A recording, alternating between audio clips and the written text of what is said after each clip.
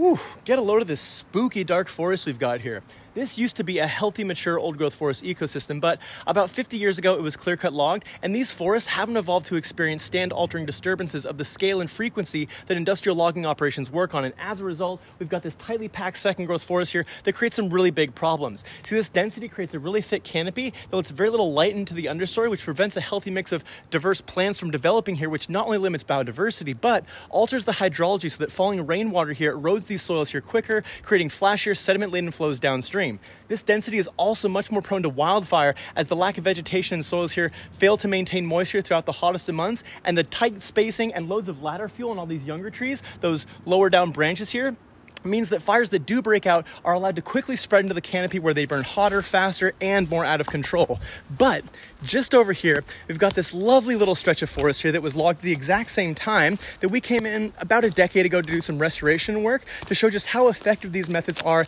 at helping these forests mature in a healthy manner. And check it out.